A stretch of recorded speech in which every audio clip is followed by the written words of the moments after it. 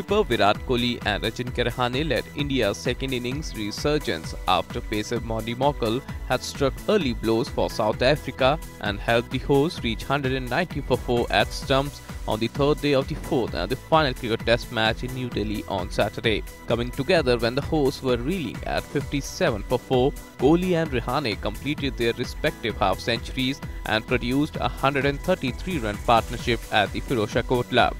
India are now 403 runs ahead with 2 days to go. Kohli was unbeaten on 83, his 12th Test half-century, to lead India out of trouble along with Rahane.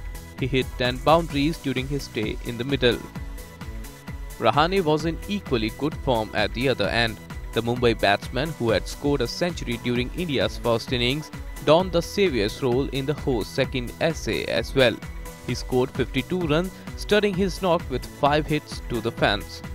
Modi Mokal was the most impressive among the South Africans' bowlers.